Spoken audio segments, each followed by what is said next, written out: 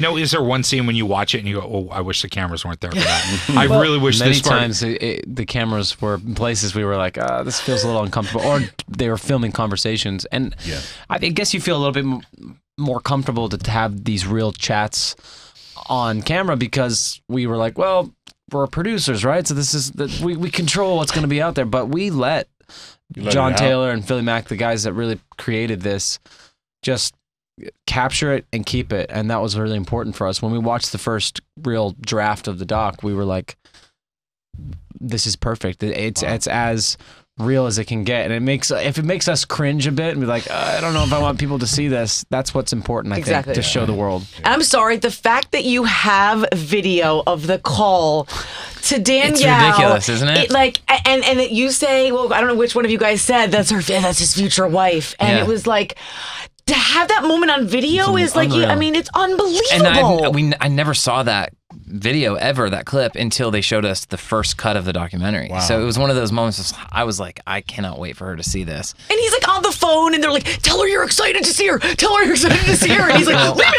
alone. Because he's bombing. No,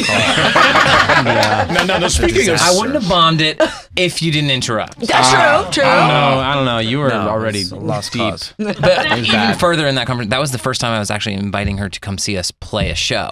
So that was like that early, which is really incredible. Yeah. The best thing is he says, just call this girl. She's I don't want to say she's like our personal assistant, but she's our personal assistant.